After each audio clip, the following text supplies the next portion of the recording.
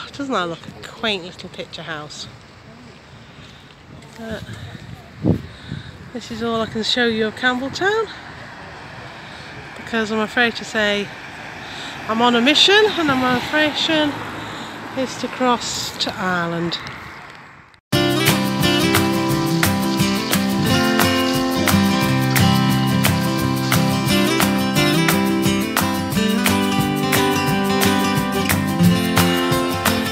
We were crossing the North Channel from Scotland to Northern Ireland, a notorious stretch of water, but thankfully, for once, calm and peaceful. Bye bye Scotland! Yeah! Au revoir, probably.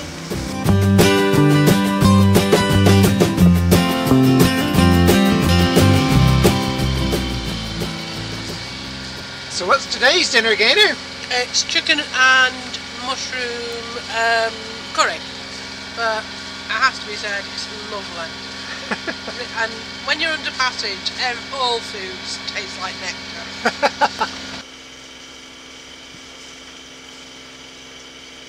Yay! Have we done it? 600 nautical miles! Yay! Back in the land of saints and scholars, we moored up in Glenarm Marina. And away down over there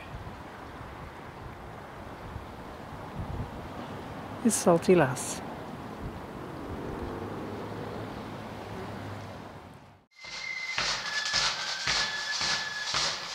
The next morning we were woken by a band.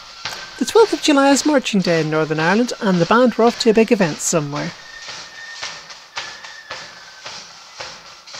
Well, somebody hasn't crawled out of her bunk yet. And it's lunchtime, and today's lunch will involve some leftover chorizo slices and some bread. That's it. And lunch is ready. Well, Gaynor's lunch. Oh, trust me, it's not going to last long. Trust me on this, I'm not going to last long, but Bev insisted that I got changed for it. We seemed to have the place to ourselves, apart from the guillemots, who were busy flying underwater. I thought they were chasing fish, but they seemed to be chasing each other.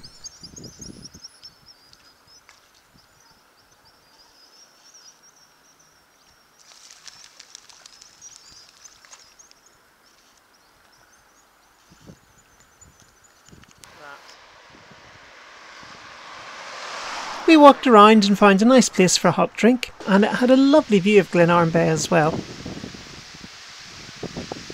Well, I'm Bev and I are having tea and coffee in a little cafe in Glenarm, but I've got a real proper brew. Look at this lovely little decanter for my tea. Oh wow.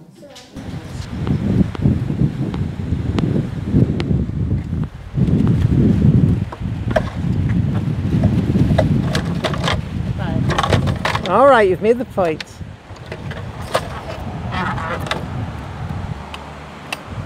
Unlethal. Isn't this a great idea to keep your beaches clean? Luckily the beach is clean, otherwise I'd be out there doing a little pick. This is one of Glenarm's lime kilns. Back in the day they used to mine limestone here, crush it and send it over to Glasgow for the steel industry and shipbuilding to help reduce the iron down to steel. You can't see much here, and I don't think the camera will catch much, but it goes back one heck of a distance, far more than the camera can see. Well, this appears to be part of the old lime works, which was shut down years ago.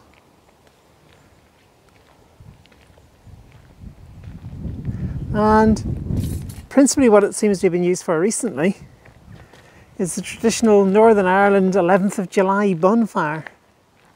In England they have Guy Fawkes Night in November, where they have huge bonfires and set fire to an effigy of Guy Fawkes, who tried to blow up Parliament in the 1600s. Here they put different effigies on top and burn those, but this is the remains of the bonfire, obviously. And you can tell it's the remains of the bonfire because all this wire belonged to tires, and it's traditional to burn tires in the fire to make a black smoke. Not everything's waste and desolation in the old lime works though. The Budleys have claimed it. And I'm sure later in the year it'll be covered in butterflies and bumblebees. And above the marina there's these poor devils, who were ripped off by unscrupulous yacht dealers who sold them the bottom part where you live and eat and sleep, and left off the top part where the masts and sails go. Absolute disgrace. We made a bit of a mistake.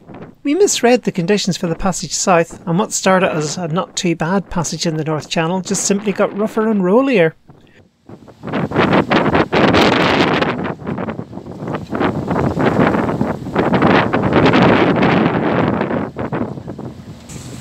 So we ducked into Larne Loch where the East Antrim Boat Club guided us onto one of their moorings. Thanks guys.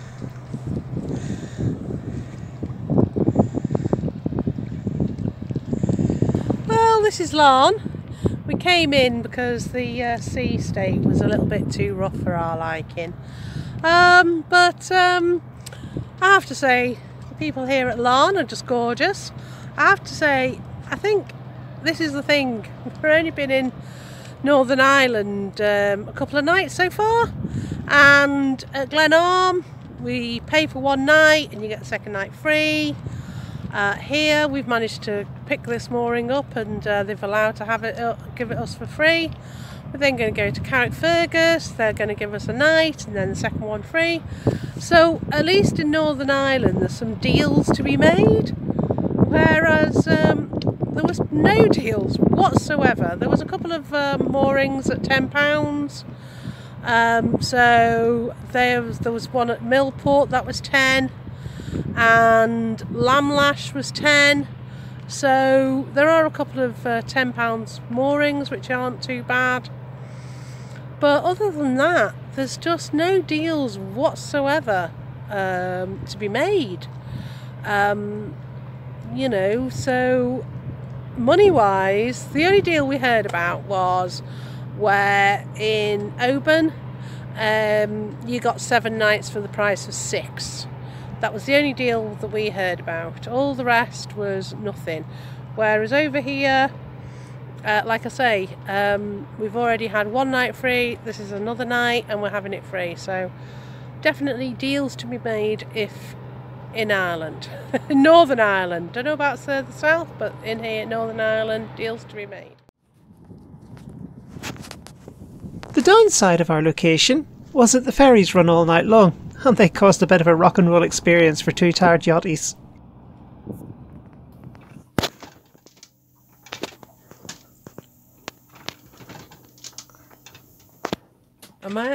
I normally do it that way, don't I? When Beverly and I are on a mooring, we sleep in the main cabin because you're closer to the centre of gravity of Salty Lass. But when you've got roll of about 10 degrees, not much sleeping goes on.